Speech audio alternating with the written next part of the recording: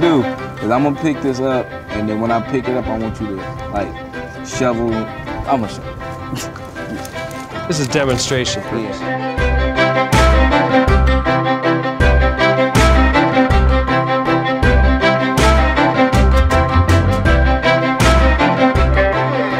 This is not the red one, just the black radish. Which tastes better, black or red? Red. Red? They said. So why are you growing black if they don't taste good? No, because people like black. At the market, they'll buy these more than they buy these. Really? Yeah, because they just like the odd color.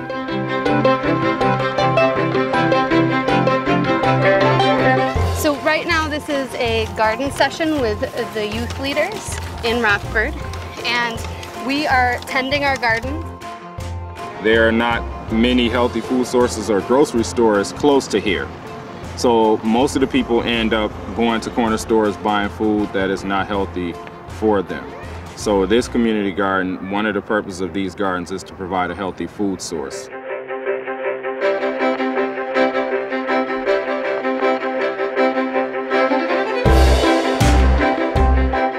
We're able to work with youth, and we pay them based on behaviors that get them ready for jobs.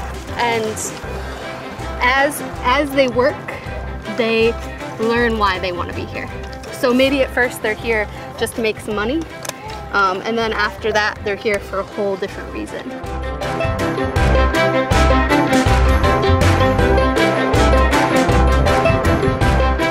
It's all about having them have positive interactions with the community, and the community valuing what they're doing.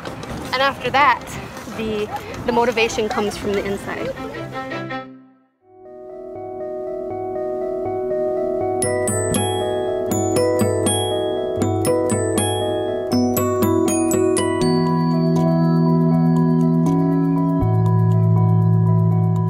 I think young people enjoy seeing something grow, seeing something that begins with a seed, just the mere hope of a potential happening, and that has been a transforming opportunity for young people. All right, that's good.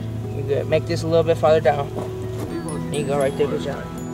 I was just talking the other day to my friend when I was at Black Hawk Park. We was just playing basketball. I told him I just got off of work. Yeah. And he was like, "Work? Where you work at?" I was like, "I work in the garden." He was like, "No." He was like, "No, for real, where you work?" I was like, "I work in the garden." He started laughing. I'm like, "What you laughing at?" I'm like, "This gonna give me opportunity to put stuff on my resume." And he looking at me like, "Well, it ain't gonna make you no money." I was like, down the stretch it will. Sure. I was just getting into his head because it was so true. Yeah. He ain't want to hear it. Oh, this is one of your buddies too. Yeah.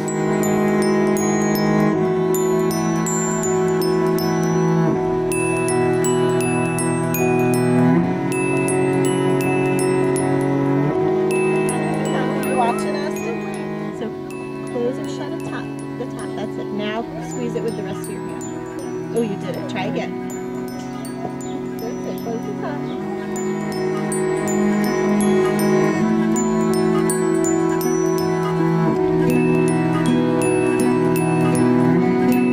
It's not just about people getting the food and knowing where they're getting it from, but there's also something in people learning the process, being familiar with the process. And the Learning Center has programs where they teach people how to grow their own food in their own communities. We're a very urbanized society. And I think that maybe in becoming more and more urbanized, maybe some unconscious yearning forms where people realize that they need to connect to the land, to the source of their food. We don't have many people who grew up on farms, or we have some, and they know how to work with their hands. And there's a lot of knowledge inside their bodies. It's like wisdom inside the bodies. It's not just confined to the head. And you can see it in action. It's a beautiful thing. So a lot of kids don't have that today, but they can get a little bit of it here. They brought the knowledge and expertise. They brought the youth leaders and the eco advocates. we're training the teenagers. So they turn around and they train the community. We now have this ability, these cells of teaching that's happening in our community and happening in places where they're absorbing the knowledge like a sponge, they're growing with that knowledge, and they're becoming more confident.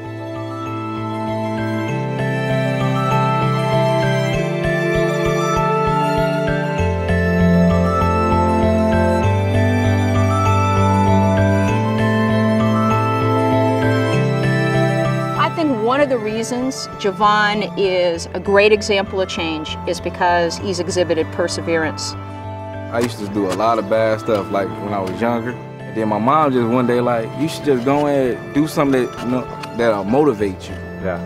And I came out here, I looked at this like, this is not for to motivate me. I was like, Mom, stop playing. She like, well, this will motivate you. Just keep doing it and see how you like it. He's a role model because he is a young black man who is positive, and other young black men need to see him in that role. Came to work when people were saying, hey, what are you doing? Isn't this kind of some girly, low-class job? He's had the strength and the masculinity and the character to keep coming back. It's changed his perspective, not just for 8 hours a day, but how he lives out his life. It feels so good. It just feels Dude, like you're a role model, man. I mean, it's an uplift. Yeah, it's a big uplift, and by it being a big uplift, you look at all the people around you like, just come on, get on the train, get on the train. Thanks, man.